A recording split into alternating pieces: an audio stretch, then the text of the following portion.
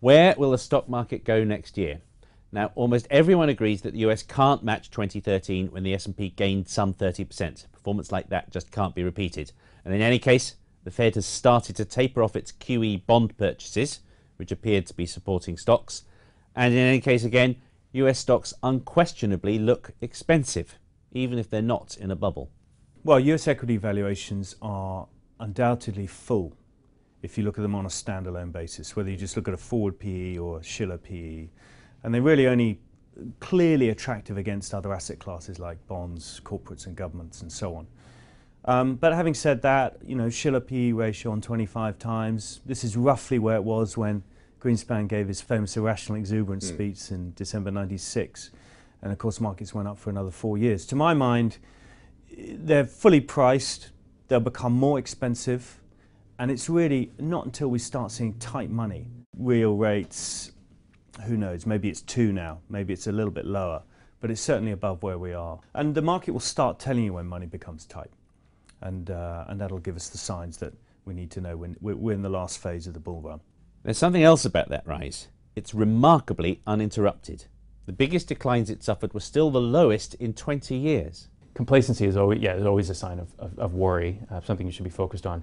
I do expect we're moving from high returns in the kind of financial markets with low volatility to more volatility and lower returns. So that's the message for 2014. Your expectations around returns should come down a bit, and volatility may increase a bit as we see the sugar water, so to speak, of the central banks start to be withdrawn.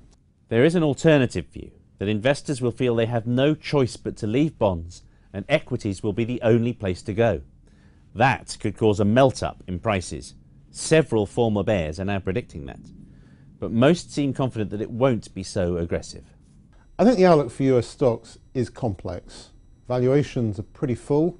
Liquidity helped a lot in 2013, as did share buybacks. It was the year of the equity.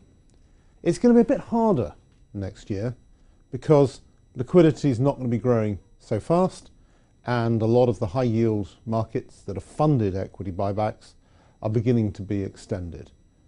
But I think they'll still make money in US equities next year, just a bit less than this year. Now there's one market that did even better than the US in 2013, and that was Japan. The Fed may be cutting back the supply of sugar, but if anything, the Bank of Japan could increase the dose. It wants to create inflation. What if it succeeds, but doesn't spark any growth? The risks in Japan are significant. They can't be really overstated because what you have is a government that's throwing the proverbial kitchen sink at decades of no inflation and no growth. If they succeed in stimulating inflation and they do not succeed in stimulating economic growth, you have to ask yourself, what are you left with? We would call it Abegeddon because that scenario could be a run on the debt markets in Japan. And given the debt burden in Japan, that would be a huge risk. Now that's not our base case over the next 12 months, but it's significant enough that investors should consider it. I don't think Japan's going to succeed in great inflation in the next 12 months. There have been something like 13 stimulus programs since '99 in Japan. That said, I think there'll be more monetary easing because the third arrow is not working so well, so I think the yen will come under pressure. And the question is, if there is inflation, how do you actually stimulate growth given their demographic challenges?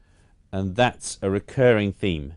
There's more to getting Japan going again than finally sparking some inflation, even if Abenomics has indeed started raising expectations. An improving global economy has got to be good news for Japan, and a rising dollar is also good news in the sense that it helps the yen to stay loose. However, the big disappointment in Abenomics to date has been the third arrow, and Japan desperately needs to deal with the legacy of its own crisis, which is the non-performing loans and the non-performing banking sector and weak productivity growth, which poses the greatest threat to the recovery in our view. Japan may be a victim of its own success in terms of the BOJ actually achieving inflation, but if nominal wages continue to hover around zero, they're going to suffer something that we've become used to in the UK, which is falling real wages. The base case for 2014 is continued growth in equities, but slower than this year. With the Fed still making money very cheap, it's hard not to be in stocks, and there's even some risk of a melt-up. But there are all kinds of hazards as the Fed exits QE, and the single greatest question mark for world equities in 2014 comes from Japan.